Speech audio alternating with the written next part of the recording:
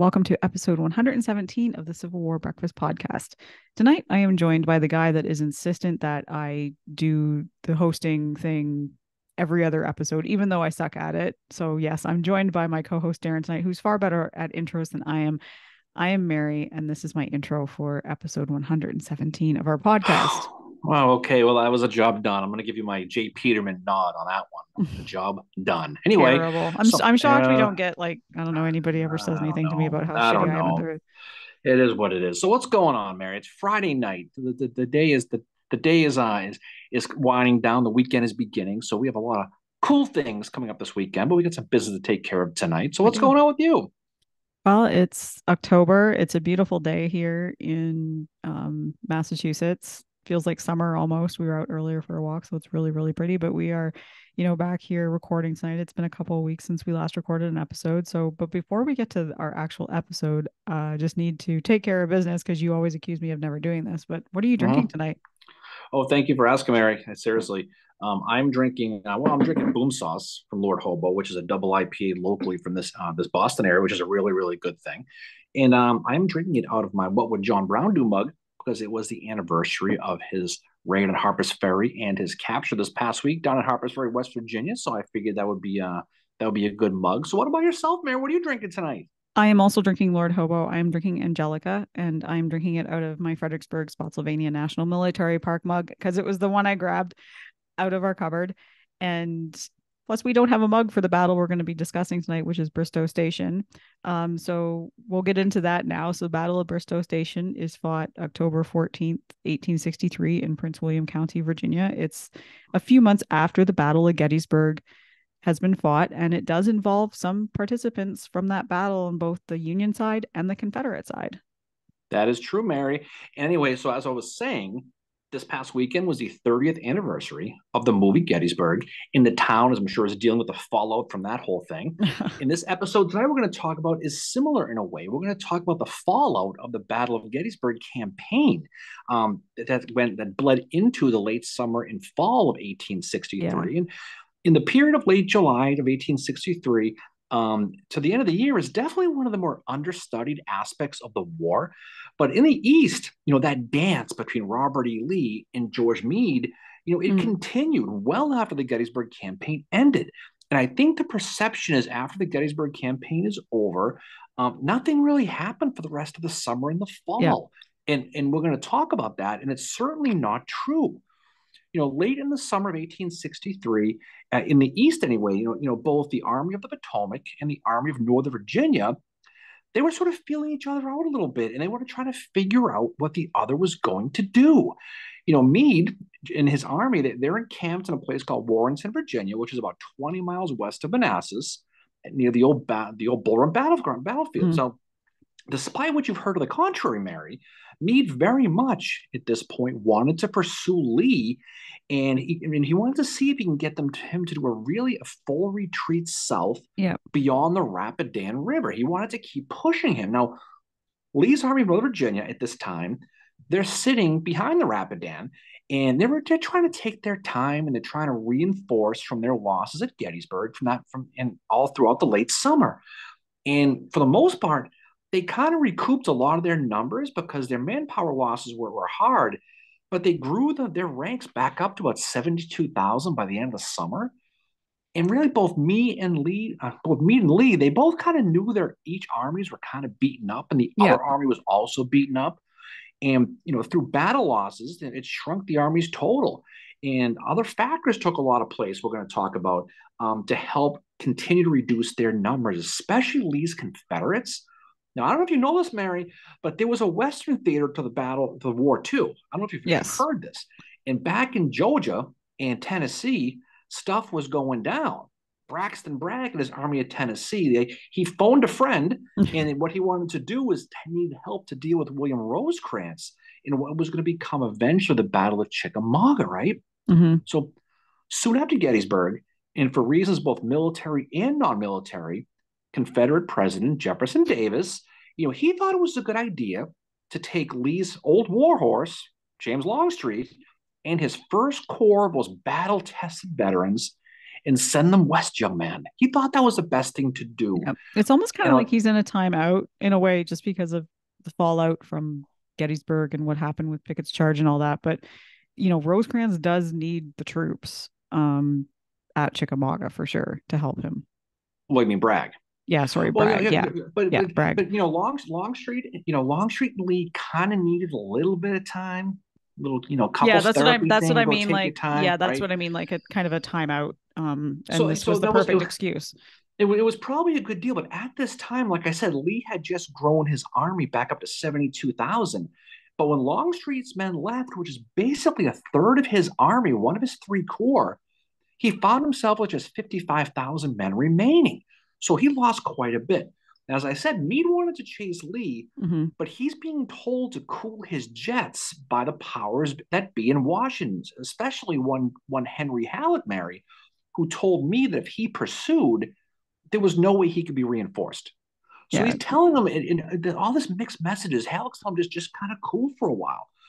Meade had to deal with the fact that he was losing men too. Don't forget, he ended up losing a lot of his men, quite a bit anyway, to New York City to deal with those draft Yeah. riots we talked about. It's cool these episodes all kind of come together, isn't Yeah. it? Yeah. And he's going to So lose he, some as well. After the Battle of Chickamauga, he's going to lose Slocum and right, Howard to going right, out but to the that's Western Theater. right, but that's a little bit of time off though. Yeah. We're still in the summertime Yeah. here. So he's for the most part going to see his guys go up to New York City. He's going to lose quite a bit. So Meade is going to have to stay put north of the Rappahannock River for about 6 weeks. And around this time, Washington is kind of trying to decide what the hell to do with Meade and his army. While this downtime is happening, the personalities of George Meade, Henry Halleck, and Abraham Lincoln, they're all starting to clash at this point Hmm. because they're trying to figure out the White House is still, harboring a little bit of ill will maybe towards Meade for letting Very Lee unfairly. escape of a Williamsport, right? Exactly. And, so for the most part, he's trying to figure out Meade is, am I the right guy for this job? I don't know what the hell's going on with this. Well, I don't blame him for that, because you look at the AOP since, like, since McClellan left, they've had Burnside, they've had Hooker, and now they've got Meade in. And Meade is probably wondering, like, oh wow, I've been in this since like late June, and it's starting to get on now, and I haven't, they're not happy with Gettysburg. Like, when am I going to be ousted, kind of thing. Yeah. Now, in this area of Warrenton, Meade has been using a railroad, the Orange and Hmm. Alexandria Railroad, as his supply line, as well as his avenue south. And Meade wanted to kind of abandon it because, for one, it had no real strategic value. It cost him 5,000 guys to guard it, between Warrenton and the Potomac. So Hmm. he wants to kind of go off the rails, literally here. But Lincoln's going to feel otherwise because Lincoln he wants Meade to kind of stay anchored on that railroad track because he knows that if he's going to hit Lee again, he's going to have to use that trail. He Yeah. also knows that Lee is likely along the railroad, so he wants to be able to go down because he still wants to go take care of Lee. And this debate is going to go on for the most part through the summer of 1863. What to do? What's Lee going to do? What was the story? Lee is sitting behind the Rapidan, and he's also trying to formulate a game plan. He's not sitting around deciding idly what to do. He wants to do Yeah. something as well. He knows Longstreet's gone, but he also wants to maintain the initiative. Okay, and what he wants to do, he wants to find a way to strike Meade, but he's concerned that he lost his first corps. He's Hmm. like, well, how the hell can I do this? I want to do it, but I've lost a lot of guys. I lost my most senior corps commander, but I don't want to lose the initiative and don't want to give it to Meade. So, for the most part, despite this sudden troop disadvantage, he isn't too concerned about being attacked. In between him and Meade is going to be the town of Culpeper. Yeah. And for the most part, it's a great buffer. It offers protection between the both armies. So if Meade's going to come, Lee's going to see him coming for a mile. So he's not too concerned about it. Around now, Lincoln is going to get a report that Longstreet is, maybe this on September 13th, he's going Hmm. to hear that rumors that Longstreet has vacated the dance floor. Yeah. And so he's going to sit there and say, George, why don't you find out if this is true or not? So he's going to order George Meade to send his cavalry under Alfred Pleasanton to go to Culpeper and see what's afoot at the Circle K, right? He wants Yeah. just to go see if this is true. Two things are going to happen here, right? Pleasanton, on his way, is going to bump into Jeb Stuart, Yeah. his cavalry south of the Rapidan, and he will verify, yes, in fact, Longstreet is gone.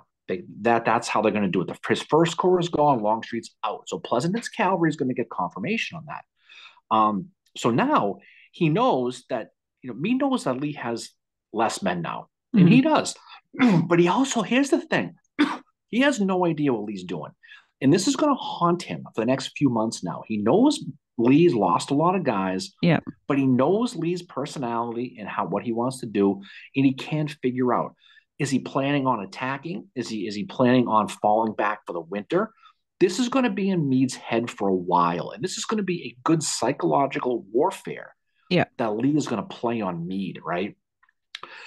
Knowing he has more men and probably wanted to show Lincoln that he basically still wants to attack on September 16th, Meade is going to move his army into Culpeper. The area where he's going to move is going to be called the Culpeper V. Hmm. Okay, it's also called the Iron Triangle. Okay, and the reason why they call that is because it basically it's surrounded by the Rappahannock River at a point where it intersects the Rapidan. Yeah. And also the Blue Ridge Mountains are going to be on your right. Hmm. So it looks like a V. It Yeah. just does, right? But the problem is it's very unstable because if you're going to be attacked and you need to retreat, you're going to have to deal with rivers or a mountain range. So it's not a place to sit idly by, No. but he's going to move there anyway. But he also knows that he's in a prime position to launch an offensive from there if he wants to. The problem, he's getting no clear direction from Lincoln on what to do with this. So he's like, well, I'm going to move down and put myself in position to attack if we're going to attack. Hmm. But every day I'm here, I'm being threatened by if I'm attacked, I'm in a bad spot, right? Yeah. So around September 18th or 19th, Mary, Meade is going to use this time to send his cavalry again to recon that area.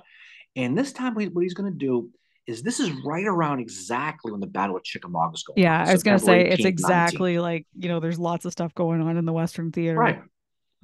So Meade, his numeric superiority is going to change here. You kind of alluded to it a little while ago. So what's going to happen? After the Battle of Chickamauga, Rosecrans is going to be in a position where he could be sieged by Bragg. So they take a lot of the 11th Corps, not all of them. A lot of them are going to go to the Western Theater with Howard, and Slocum is going to go as well, and so is Hooker. So the three of them are going to go out to the Western Theater. So that is a loss for Meade right there, and they're going out there just to reinforce Rosecrans and help him out and help break the Cracker line as well. And you're also going to have Sherman coming down from Vicksburg as well. Right. And so, for purposes of what we're talking about here, Meade's going to lose most of his 11th Corps, Mhm. including the man with the rock hard abs and the Oh manly God, face. General Howard is going to the be one sent armed west. man. He's He's the also going to Christian lose. general. He's also going to lose Henry Slocum, and they're going to go out to Chattanooga. Okay, and Lincoln. The reason why is Lincoln's under the impression. I mean, obviously he wants to help out Rosecrans, but he's also under the impression that Meade's army is too big to sit around idly Mm-hmm. on defense. It's just too big. So what's going to happen is 13,100 men are going to be sent west, but they're going to be offset though by the arrival of around 9,000 returnees coming back from New York from the draft riots. So it's still going to be a negative. It's still going to be a 4,000 person differential. But Meade still got 88,000 guys Yeah. after the 11th and 12th go. So he's still got a bunch of people. But Meade, though, he sees this transference of these two corps out west is an indication that maybe Lincoln kind of wants him to kind of stay where he's at. He just wants to just stay where you are with that, right? But he's also thinking maybe he wants me to go on the offensive. Maybe he's saying that I have too many men for defense, but maybe I need to Yeah. use what I have to go on the offensive.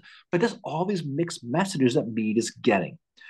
It's not going to be long until Robert E. Lee finds out, Mary, that all those 13,100 troops got sent. He's going to find out himself. Also, throw in the fact that Lee knows that this army that's still sitting there with me, these 88,000 men, is not his father's Gettysburg No. army. This is a different army of the Potomac. What's going to happen is obviously there's a lot of senior leadership changes. The Yeah. first corps is now controlled by John Newton. The second corps is temporarily commanded by Governor Kimball Warren Yeah. because Hancock got injured at Gettysburg, Yeah. Yeah. obviously, right? The remains of that third corps that got destroyed at Gettysburg, Sickles' old corps, is going to be commanded by the perma blinking William French. He's going to be there. Blinking. And George Sykes is still going to command the fifth. Yeah. And John Sedgwick is still going to command the sixth. So you see a lot of inexperience now in the upper Yeah. levels of the Army of the Potomac, and Yeah. Lee knows it. So he basically is thinking, well, there might be an opportunity here. Yeah. But That's he's what just as that's broke. He's just as broken in some ways as well too, because you have, Pickett um getting destroyed at Pickett's charge. mm, You have all those officers that are taken, they're either killed or they're wounded. He's lost men like Isaac Trimble as well, who's in prison camp at this time, I believe. And I think Lee is just they're kind of in like they're very similar right now in what they're going through, I think. no, he is, but he also knows that this is as close to numbers as he's been in a Yep. while. Yes. And he knows what he has. So he's thinking, I don't have this gigantic numerical disadvantage. I'm still shorthanded, but Mm-hmm. it's closer than it's been. You mentioned injuries.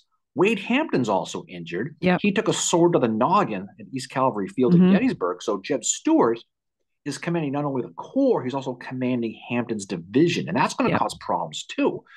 He's also going to Fitzhugh Lee as well. But what's going to happen is he's going to be set up. Lee is along the Rapidan. He's going to have Jeb Stuart covering his left flank and Mm-hmm. Fitzhugh Lee covering his right flank. He's going to basically have A.P. Hill's three divisions lined up on his rebel left and Richard Ewell on his right. And this is how it's going to look on October 7th, October 8th. Now, the reason we're talking about all this, we're going to get to Bristoe Station, I promise, is because there's a setup to this, and there's a reason why these machinations, how they move and get to where they're going to go. Mm-hmm. And it's a fascinating cat and mouse story between Lee and Meade. Okay. So Lee is going to begin to move them. He is going to slowly start to mass them on the rebel left. Okay. Because he knows that Meade is in the Culpeper V. Yeah. He knows it's in a vulnerable position, and he knows the numbers are closer. So he's thinking this might be a chance to go and get him, right? Now, in the movie Independence Day, Mary, you ever seen that movie Independence Day? Yes, I love Jeff that movie. Goldblum talks about how the aliens are moving the chess pieces around, and then when Yeah. they get in position, then they attack and take the queen, right? I don't know Yeah. if Meade saw the movie or not, but if he did, he would know that this was Lee. This is what Lee was doing. Yeah. He was moving the chess pieces around, getting ready to attack, and that's exactly what he's going to do. Now, Meade, he knows the Confederates are moving. He knows it for two reasons. First, his intelligence has cracked the signal code for the flag guys Yeah. in the signal stations. He knows. Also, the Richmond newspapers are detailing Lee's movements in the newspaper. They're Yeah. reporting it, and so he just picks up the damn paper and he goes online. I don't know what he does, but It's got a subscription. he sees almost in real time that Lee's moving. Now, here's the thing, though. You know, the question of what is Lee up to is what was keeping Meade up at night. Mm-hmm. And this is first and center in his head. And he knows it has to be one of three things. Meade's thinking Lee's got to be doing one of these three things. He's going to try to swing around my right to get between me and Washington, which is Yeah. the second Manassas game plan. Oh, that's Lee's playbook. Is his old chestnut dusted off. He's thinking he might be doing that. He's also thinking he could be preparing to hit me right in the Culpeper V, right on. Okay. The third thing is that he's setting up for a retreat back over the Rapidan. Yeah. So he knows it's one of those three, but he doesn't know what. But he does know this. The worst scenario is the third one. Because if he's sitting back wondering what Lee's going to do, Mm-hmm. and Lee sneaks over and takes off and goes away, he knows he's getting fired. Yeah. He has to. Well, Because that would be that's the thing is I think he's beginning to think I'm on borrowed time because the two guys that like before me, Burnside and Hooker, like they're not in there for very long, and he's starting to get to that mark where it's like, oh, what's going to happen? to Well, me, think about it. You move into a position that's designed to attack offensively. Yeah. And you're on all of a sudden you see Lee moving and you don't do anything and he just walks away. Yeah. I mean that's what he Well, it's that basically he would get accused of doing what McClellan did, right? yeah. Exactly. But so this is what's going on in his head. And it's a tough situation for the old turtle, the old snapping turtle, Yeah. Mary, because he does but it's kind of it's damned if you do, damned if you don't. Because Hmm. none of those three choices is a good position if you're sitting on defense in Yeah. a very vulnerable place, right? Meade's gonna do what is he gonna do? He's gonna do both here. He's gonna respond offensively and defensively. He's going to keep most of his army where they are in that iron triangle, that Culpeper V, but he's going to send John Buford's cavalry along with some infantry from the Fifth and Sixth Corps around the rebel right to try to attack him, to try to see what's going on, right? And this is going to lead to a comedy of errors of communication. Meade thinks Buford's going to leave is going to basically leave on the 10th of October, Yeah. and he's going to be leaving around 11 p.m. That's what the orders are, and he never gets the orders on time, so it all gets completely screwed up. He's also going to send Judson Kilpatrick on a fun run around the rebel left. Yeah. And he because he's looking for Lee's infantry at this point. I'm going to send these cavalry guys out to go freaking find him. And what's going to happen is he's not going to find them. He's going to look and he can't. Kilpatrick's going to run into Stewart and Fitzhugh at a place called James City, Virginia. And they're going to skirmish back and forth. And they're going to do cavalry fighting, the usual, right? At this point, Meade he can't find Lee. He hasn't heard a word from Buford because Buford ends up fighting for his life at the Battle of Morton's Ford Yeah. because he's going to end up running into cavalry as well. But he's pretty convinced at this point by seeing the cavalry where they are, the Confederates, that Lee's probably not retreating and he's likely in the early stages of an offensive. Hmm. That's what Meade's thinking. He's like, okay, so for this reason, he realizes he's in a vulnerable spot. He's going to call back Buford in that Fifth and Sixth Corps, and he's going to begin to pull his army back to Culpeper Courthouse as soon as possible. And once they get there, he says, "This is not the place to be. We need to move out of this Yeah. Culpeper V." So on the 11th of October, he issues General Order GTFO from Culpeper V, right? Because he knows, no, because if this guy's on an offensive, this is not right where I want to be. He's going to head north along the Rappahannock and he's going to set up a defensive line, and they're going to get there on the 12th of October. Okay. Hmm. On the rebel side, what's going on over there? Jeb Stuart is going to ride into the Culpeper Courthouse on the 11th ahead of Lee's infantry to ride north to the town. And it's going to end up in this dramatic chase where you're going to have four cavalry Yeah. divisions all running, going full speed because Kilpatrick and Buford are going. They're going to go past the old Brandy Station battlefield Hmm. north of Culpeper Courthouse, and they're all moving at this point. So on October 12th, George Meade and his infantry they're set up in a defensive position on the banks of the Rappahannock, but he's still unsure what Lee's attack plans are. He can't find the rebel infantry, thanks to Stuart's cavalry primarily, but Meade's nervous now because he's starting to wonder if all these movements Hmm. are just a big ruse by Lee, right? Have you ever seen that meme with the Undertaker, the wrestler, Yep. and he's laughing and the Undertaker shows up behind him? Yep. That's kind of what's going to happen with this whole thing. Because at the end of the day, Lee's going to get right behind him and he's not even going to know it. Yep. But the thing about it is Washington is going to get word now that that Meade has pulled out of Culpeper and they are pissed off because you left this area without a fight, just Hmm. left it. And for the most part, because he hears that Lee is pulled out. Washington hears that Lee is pulled out of his defensive position along the river, so they've drawn him out. But instead of going to attack him, Meade backs off. Yeah. And Lincoln, the guy with the hat mayor, he ain't having it. They're not having it.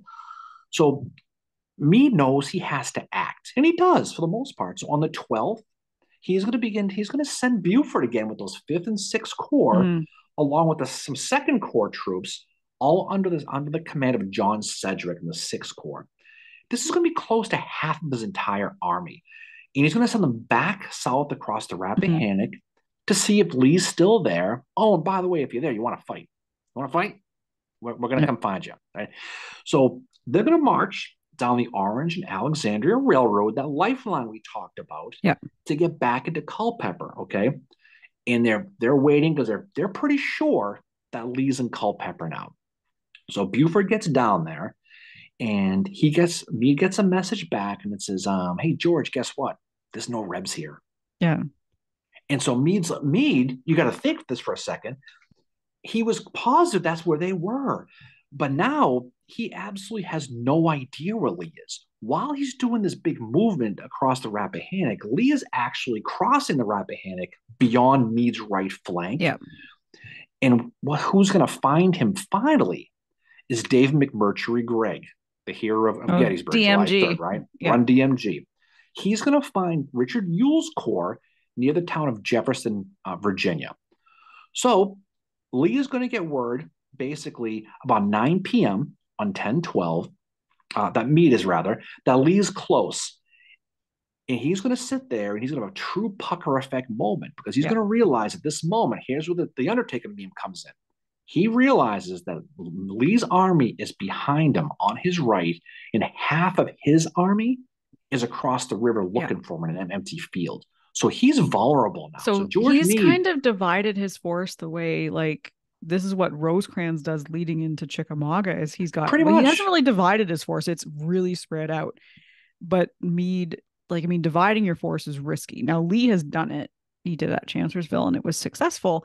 But like this is like for Meade, this is I mean, I can't imagine the pressure he's feeling with like, if this goes wrong, I'm gone. I'm fired. yeah. And who knows what's gonna happen to me, kind of thing. So Meade pulls out of the Culpeper V because he feels that position is vulnerable, okay? But somehow he put himself in a worse position by overthinking Lee's intentions. Mm-hmm.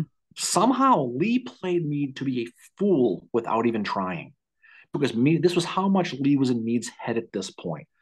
So Meade knows now he's got to react quickly because now he knows he really is in trouble. He knows he's not retreating. He's on his right flank. He's behind him, and half of his army is across the river. So he's, oh crap, you've got to be kidding me. So what's going to happen? He's going to order his troops northward now along the Orange and Alexandria Railroad to get the hell out of Dodge. We got to get out of here, right? Mm-hmm. Naturally, there's more problems for Meade because it's just picture goes on and on and on. He runs into a problem.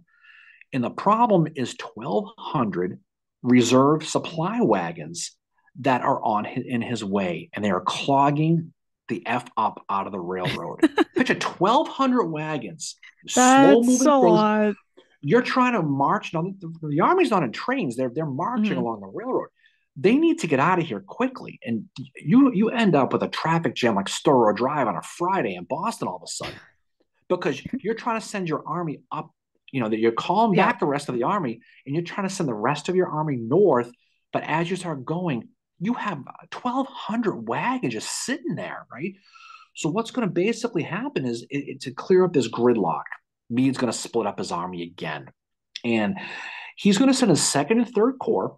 This is under Warren Yep. and Blinky and French, Blinky. along with Gregg's cavalry and Yeah. Kilpatrick's cavalry to go around to the west on an alternate route towards the town of Auburn, Virginia.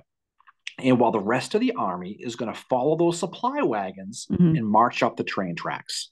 So that's what it's going to be. It's going to be a two-pronged parallel line marching north with the ultimate goal to get to Centerville, not Yep. far from Manassas, where there's more defenses, and that's the place they're going to go. Now, Lee, he has supply problems himself at this point, okay? At this point of the year, this is 2 years in now, this point of the war, rather, Northern Virginia is a wasteland. Yeah. So he wants to go move quickly too, because he wants to get around Meade and get between him, but he has to sit and wait for his supply wagons to catch up with his army because they're in the back. Well, he's got all those groceries from that big shopping trip into Tell me about it. The ho Pennsylvania. hos and everything in the The ho back. They had hos, the they had to do that. DQ, no DQ though. No, no, absolutely not. So Lee has to stop now. And by stopping, he's unwittingly unknowing rather, that Meade is moving. And the advantage he had of being around him, Meade's gonna kind of start to slip on right by. Mm-hmm. So during early on October 13th, okay, Jeb Stuart, he's sitting there waiting for the wagons. He wants to kind of go east, and he wants to go check out the Union, what they're doing on those train Yep. tracks. He wants to go scout them out a little bit.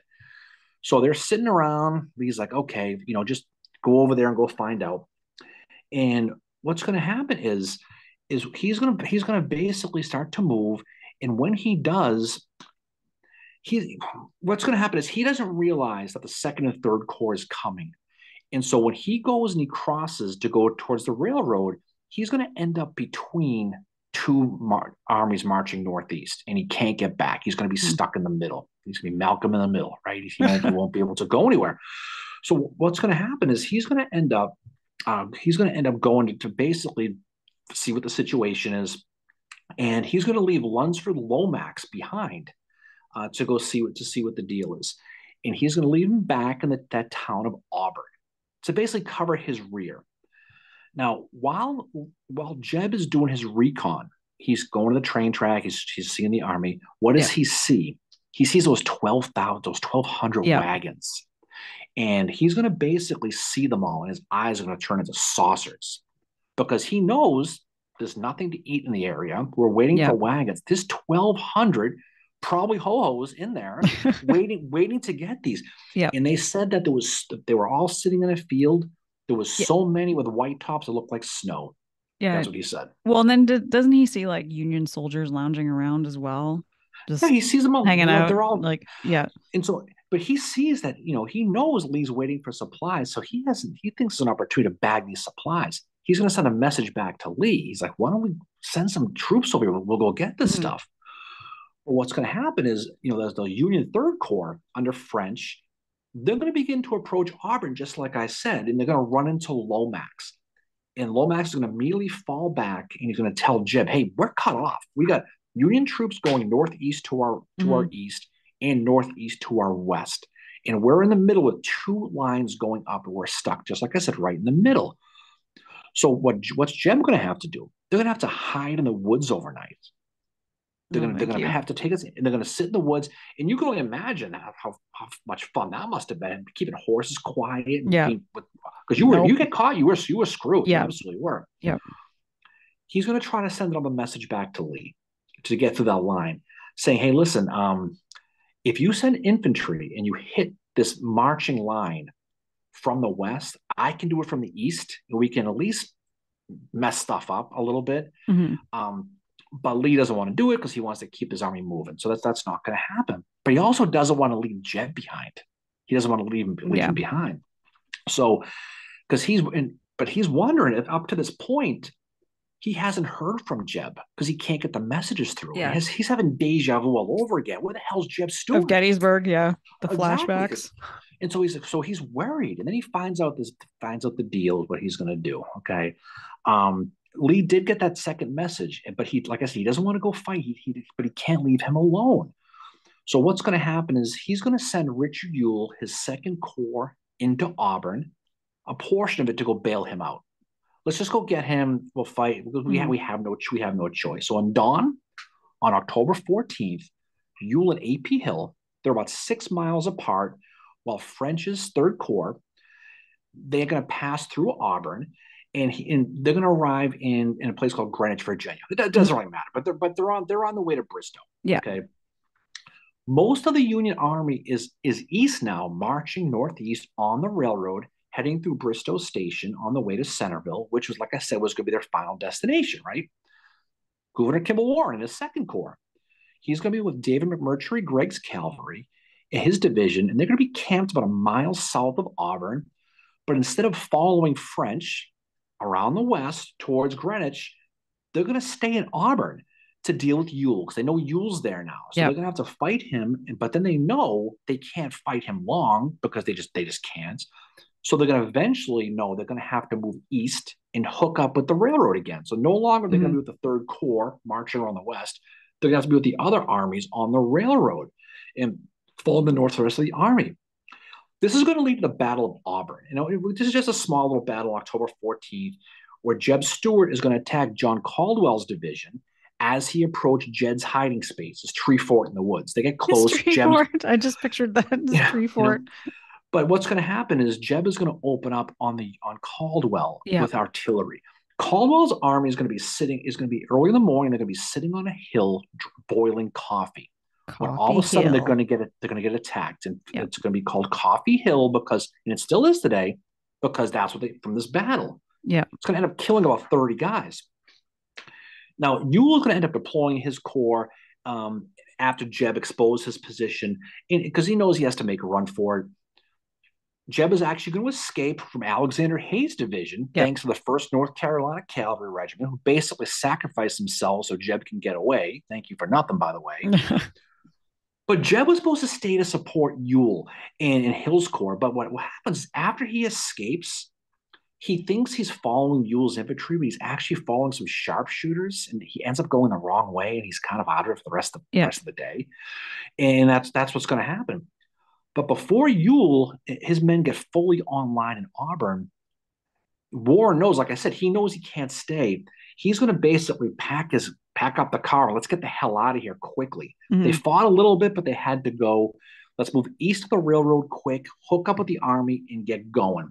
Warren, his quote, he says, "To halt there was to await annihilation, and to move as prescribed carried me along routes in a valley commanded by heights on each side." So Warren knows he has to get out of there quick, because he's in a vulnerable position. Now, another reason why Warren wants to move is because Meade left very specific orders with his corps commanders that he wanted them to stay relatively close enough to support each other. He didn't want them all spread out Yep. to get beaten piecemeal. So what's going to happen is he's going to end up moving, and he's going to basically wants to be able to offer support to these other corps. It's kind of what he does. The Second Corps under Warren is now the rear guard of the army. So everything's all mixed up. Mm-hmm. He's basically the caboose, if you will, of the Army of the Potomac, right? There you go. So Ewell's going to end up with a drawing. He's going to go back. He's going to follow A.P. Hill. They're going to continue marching north as well to get around Meade's right flank. And these armies are all moving again. So we get to 2 p.m. now, October 14th. A.P. Hill is going to arrive at a place called Bristoe Station, okay? Mm-hmm.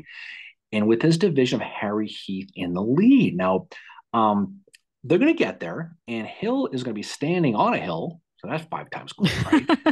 And they're going to be overlooking an open field leading to some train tracks of the Orange and Alexandria Railroad at Bristoe Station, okay? If you've been there before, Bristoe Station is basically just southeast of Manassas, is about 10 miles from Meade's target in Centerville, which he wants to go. Yep. So if Lee knows, if I'm going to hit Meade because I just wanted to do some damage to this guy, this is probably one of my last chances to do it. Yeah. Because the door's closing, right? The railroad tracks, and they're still the same way today, although not as tall, is it runs on top of an embankment. So it creates a natural cover for anyone hiding behind. But what Hill sees, and this is Hill makes a lot of mistakes with this. Nice to see Hill in a battle, by the way, since he's I know. I was actually gonna, when I was kind of studying this battle, I was like, wow, is Hill actually here? Well, he's here already. He's got a thing of calling in sick. What Hill's going to see is he looks across and he sees the 5th Corps under George Sykes, old tardy George. Okay, he's going to be sitting there nearby across a stream called Broad Run. Sykes was moving north from the railroad, and he was kind of sitting there waiting, and he presented a perfect target for Hill.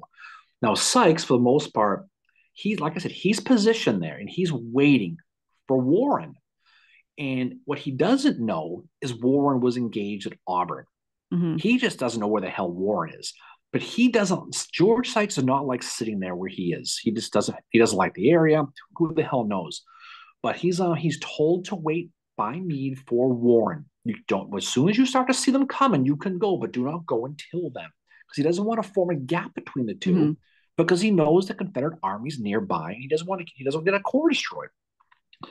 But Sykes is getting impatient. He doesn't want to wait anymore. He's getting pissy, kind of like you are, waiting for the bar to open at 7:00 in the morning, right? What?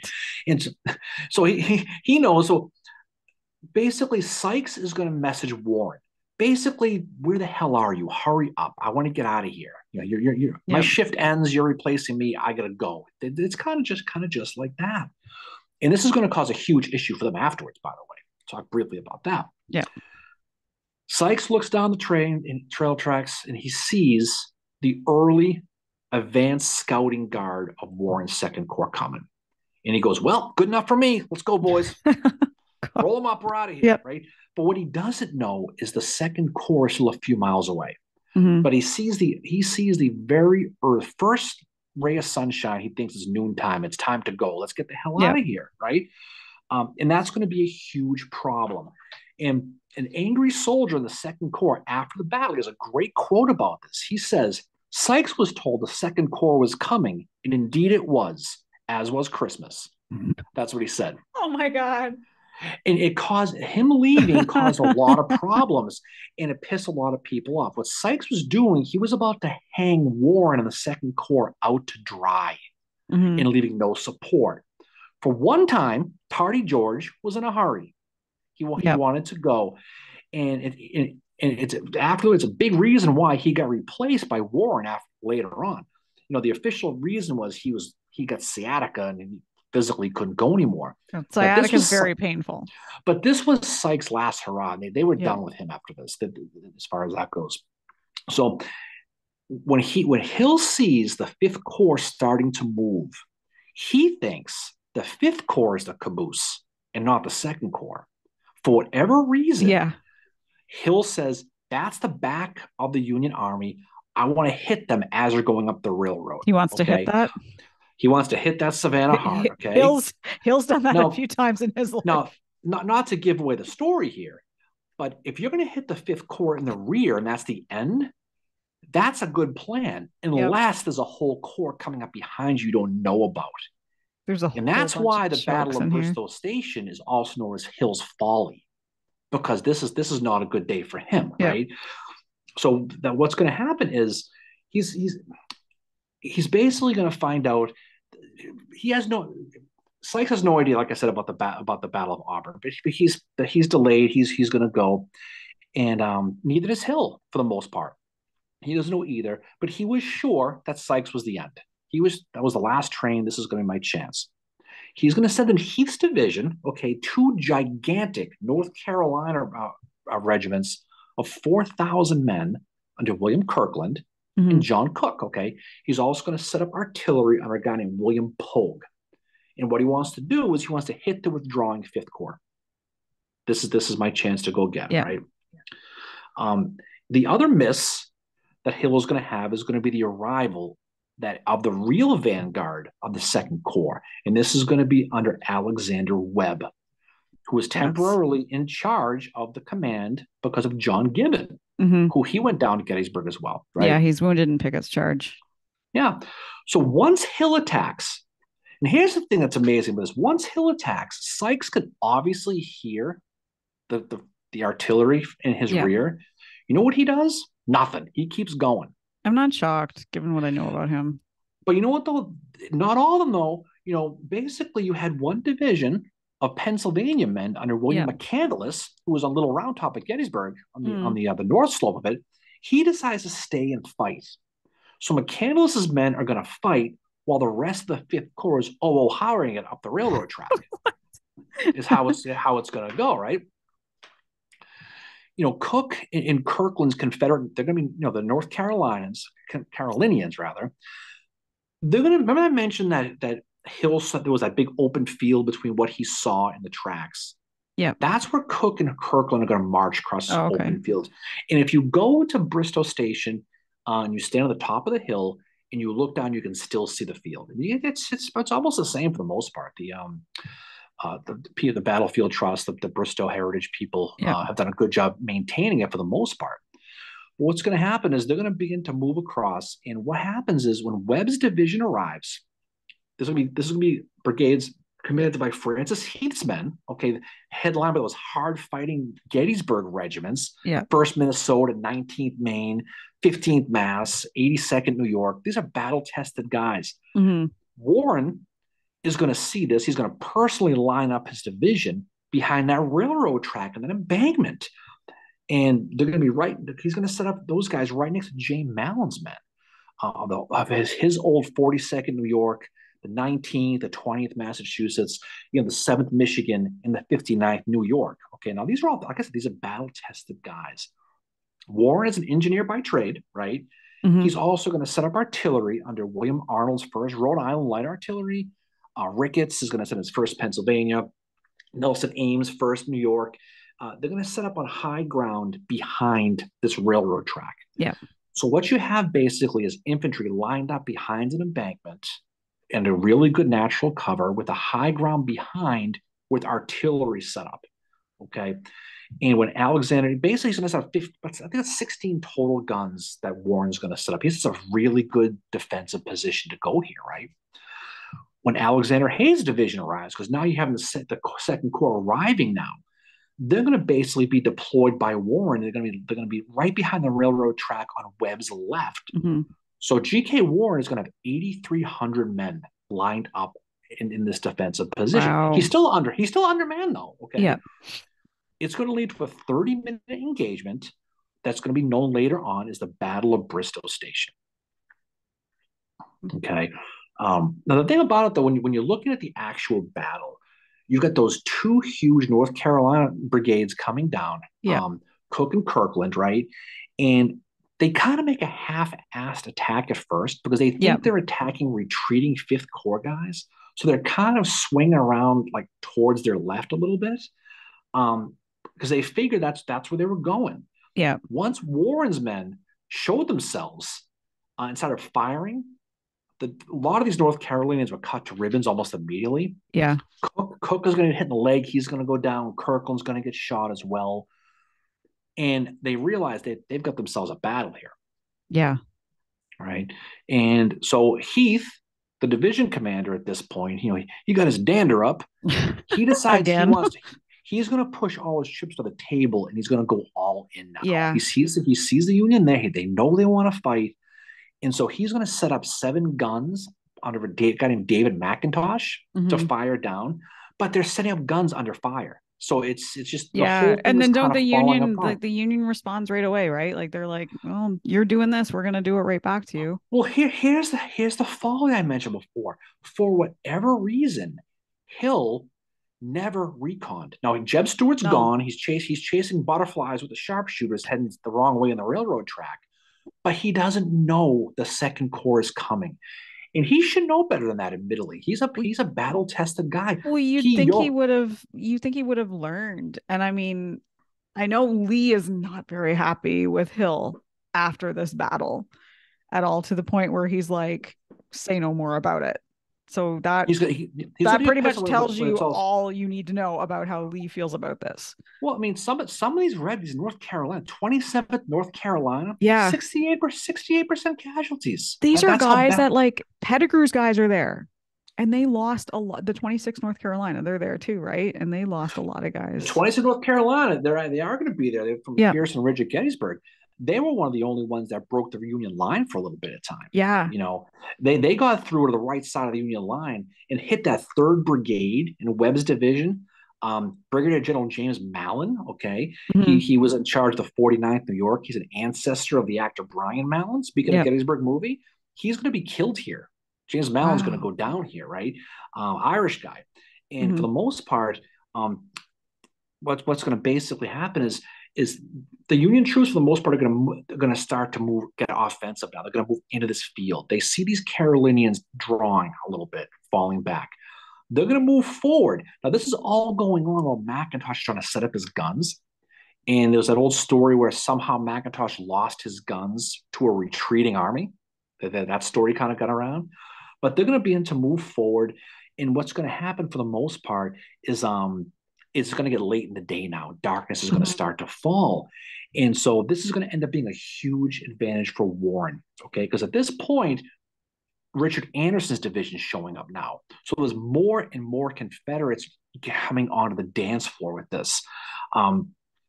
So Caldwell's going to show up as well. So you're going to have the full Second Corps, but you're almost going to have, for the most part, the entire Second Corps, the Confederate Second Corps, and the Yep. Third Corps all arriving kind of all at the same time. And then to make it even worse for Warren, guess what shows up again? Those friggin' wagons. Yep.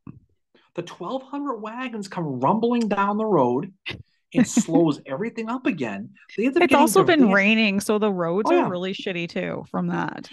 So they end up diverting the wagons to get away from the battlefields. Okay. Now Yule, he's going to arrive now right next to Robert E. Lee. The big boss is riding up with him, and he's going to see this whole thing.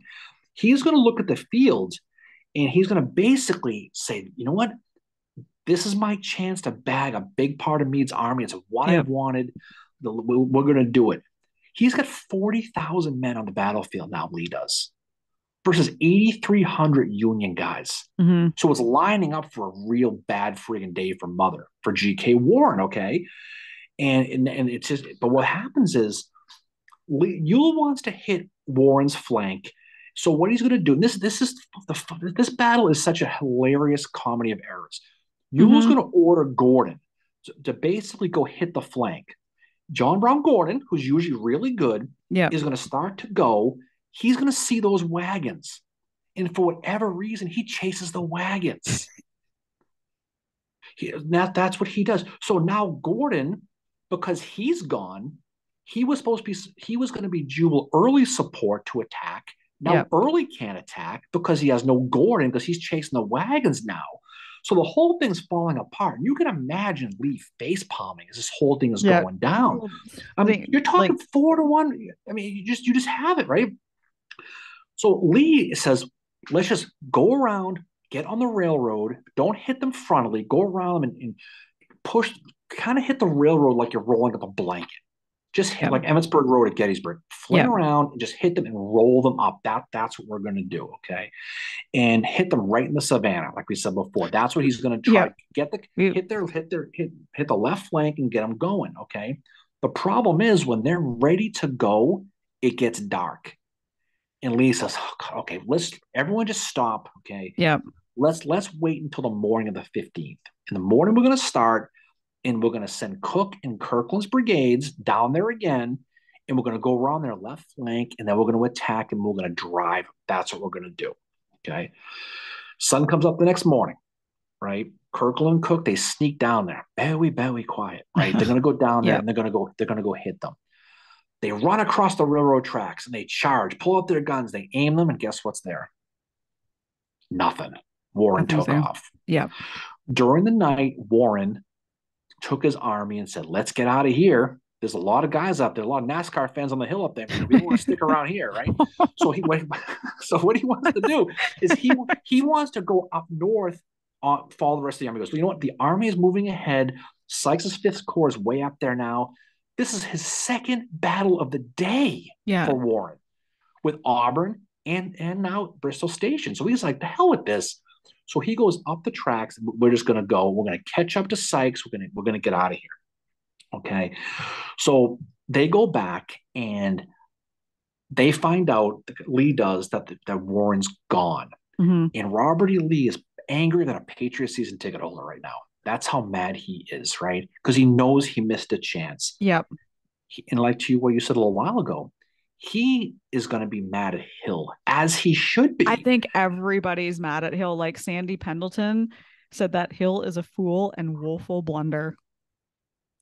Well, Hill, and it all goes back to the fact that he goes and he does all this without checking. He doesn't verify that the Fifth Corps is the back. Yep. He doesn't know the Second Corps is coming, and he knows it. And also, he attacks before the rest of the army is there. He knows Yep. Ewell's coming, but he sends those 4,000 men initially, Cook and Kirkland, to go hit that what he thought was the retreating Fifth Corps, Mm-hmm. and they get stuck and run into a buzzsaw when Warren's got. It's a great day for Warren, by the way. Yeah, You no, know, Warren does really well here. And like, A.P. Hill, he gets official censure as well. Like Seddon, the Confederate Secretary of War, said the disaster at Bristoe Station seems due to the gallant but over hasty pressing of the enemy. And Jefferson Davis was very critical as well, saying that there was a want of vigilance. yeah. I mean, for whatever reason, A.P. Hill did maybe because he felt bad for missing a lot of Gettysburg. Who knows why? But he did a I was full. thinking that I was thinking like, is this somehow some kind of thing where he's like, oh shit, I can get my redemption here, like what we've seen with other battles in the Civil War that we've talked about. Is this like kind of him like taking that risk and thinking, okay, if this pays off, it's got huge, like it's going to be huge for me. But as we see, it doesn't pay off for him. No, And I, for whatever reason, he attacks without doing any coordination, any reconnaissance. His assault basically was nothing more than a YOLO moment for him. Just yeah, go and attack and go get him with no leadership and absolutely no foresight. Just went yeah, ahead and do it. Now, reportedly, Lee is laying him out and just going on him, right? And mm-hmm. AP Hill kind of drops his head, gets a little sad, flashes his Oh, puppy dog eyes a little bit, right? And this is when Lee, like you said, collects himself like he does, and he says, "Let us bury these poor men and say no more of it." heard that And in a Hill, of Shane's course, yeah, voice. he does, and I mean, Hill's for the most part is demasculated here. He just is, Yeah, and I mean, Hill is kind of, he's kind of a funnier figure in the Civil War, but he's also kind of a tragic figure too, because he obviously has a lot of health problems. But then when he is healthy here, seemingly because he's actually at the battle, he just, it's such bad luck for him, right? Like, so he's kind of one of these more tragic figures in the Confederate Army. and there's a lot of reasons why we talk, of why he attacks. There's rumors that Gouverneur Kimball Warren dated the same woman back in the day too, just like McClellan. Serious. There's Oh, I'm rumors not of shocked. that, I'm not shocked about Warren. I think So Warren dated anything that walked. but there's a lot of animosity with this. Lee Yep. decides at this point just call off the dogs on the whole thing. It's pointless. He realized he's got few supplies. He can't chase meat any further. He just can't. He's almost heading towards Centerville, and he's getting close to Washington. He says Mm-hmm. enough is enough. So he's going to basically Lee is now to fall back towards the Rappahannock River again. Yeah. And it's funny because after the battle, Warren is going to go find Sykes. Where the hell is Sykes? I need to talk to Sykes. I hope he lays And him he's out for this one. and he does. He Good. flips out on him so badly that even Warren felt bad and apologized later for it. You can only imagine how that conversation must have went. Oh my God. I mean, because you can't blame him though. No. But in the end, Warren, who was in temporary command of the Second Corps, Yeah. like I said, he's going to fight two battles, not one, on that October 14th, the Battle of Auburn, the Battle of Bristoe Station. For this, he's going to earn permanent corps command of the Fifth Corps, which is ironically is going to replace George Sykes. Yeah. And once a Winnie Boy there comes back to command the Second Corps after he got his injury there, right? Yeah. And the thing about it though is Lee knew this. In the end, Lee had a great chance, but AP Hill bumbled it all away at Bristoe Station. That's why, like I Mhm. said, that's why they call it Hill's folly in a lot of cases. Yeah. But it wasn't just Hill's fault. And this is the thing when you look at it, when you're slicing up the blame pie and you're handing out the slices, okay? Yeah. It's not just Hill. You have to also blame Jeb Yeah. for chasing basically going the wrong direction. Because what happens is because Jeb's not there, even if Hill wanted to do a reconnaissance, he doesn't have the cavalry to do it. Yeah. So that gets him as well too. And for the most part, the two armies are still going to kind of skirmish off and on the next couple of Yeah. weeks. Jeb is going to feel bad, try to redeem himself by fighting cavalry under Judge Kilpatrick again on the 19th, which is going to be called the Battle of Buckland Mills, which is just northwest of Bristoe Station. So they're still going to be kind of going at each other a little bit. Lee is going to fall back to Kelly's Ford Hmm. in Rappahannock Station, and Meade is actually going to send troops down to try to push him back again because he wants to get him over the Rapidan, right? So he's going to send troops down on November 7th. It's going to end up being the Battle of Kelly's Ford and Rappahannock Station, Hmm. which will ultimately push Lee back all the way to Orange County across the Rapidan when Lee started. And you got to give Meade credit; he's the only guy to do that. The other Yeah. guys couldn't do that, but he Yeah. actually did. Well, Meade doesn't get enough credit as commander of the Army of the Potomac, and I think it's because nobody studies, like, he's most well known for Gettysburg, obviously, and then he kind of, well, I shouldn't say kind of, he does get overshadowed when Grant comes east, and I think this is a part of Meade, not just Meade's career, but in the Civil War, but um the post Gettysburg in the Eastern Theater that doesn't get looked at enough because it does show that Meade was competent. Yes, he's struggling to figure out what the hell he is doing, but then in the end, as you say, he drives Lee away. No, he does. Yeah. But the takeaway from the Battle of Bristoe Station and really the Bristoe campaign, this is what ultimately it's Yeah. called. It's a fascinating study because really it shows how brilliantly Robert E. Lee was able to fool Meade. Hmm. But in the end, circumstances and communication issues is going to be the Rebs' undoing here, and Lee is going to really miss an opportunity to inflict punishment on Meade's Army of the Potomac, even without his first corps with James Longstreet. Lee was that close, and with everything going on, with armies being moved up and down the train Hmm. tracks, with the Battle of Auburn Station, I mean the Battle of Auburn, leading to the Battle of Bristoe Station, there was so much opportunity, but Lee having to wait for his supplies really doomed him in a lot of different ways. But again, getting to Bristoe Station and A.P. Hill jumping the gun and hitting Sykes, thinking he was Yeah. the end, while a whole Army Corps is coming up from behind you, it really doomed him, and it created an opportunity really that ultimately made Meade kind of look bad, but he kind of redeemed himself later. Yeah. But for Lee, it's clearly a missed opportunity, and this is why it's important. It's the campaign that follows the Gettysburg campaign, Yeah. with both armies stripped of numbers, stripped of leadership, especially on the Union side, with all those new corps guys and the 11th and 12th being gone.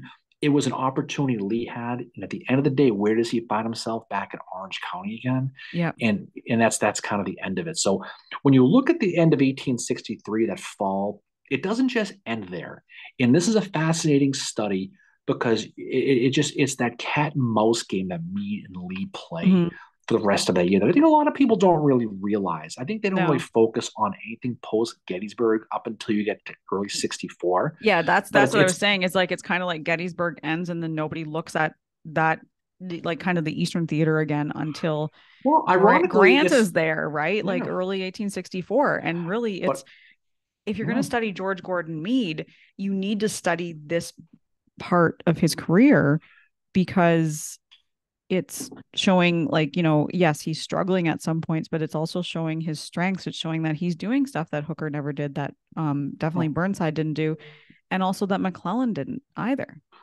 but ironically, this is the time when the Western theater overshadows the Eastern theater Yes. historically, when people focus on with Chickamauga, Chattanooga, everything going on. Yeah. Well, So I I think mean, it's a I, admittedly, it is. I mean, Chattanooga is an important city for the Union to have. And like, this is kind of like October is kind of the lull in that campaign, too. You're getting into that siege of Chattanooga. And you really don't have things amping back up again until mid-November with the battles for Chattanooga. no. So when you study this and you take a peek at it, it's definitely worthwhile studying because it's that psychological game between Hmm. between the two.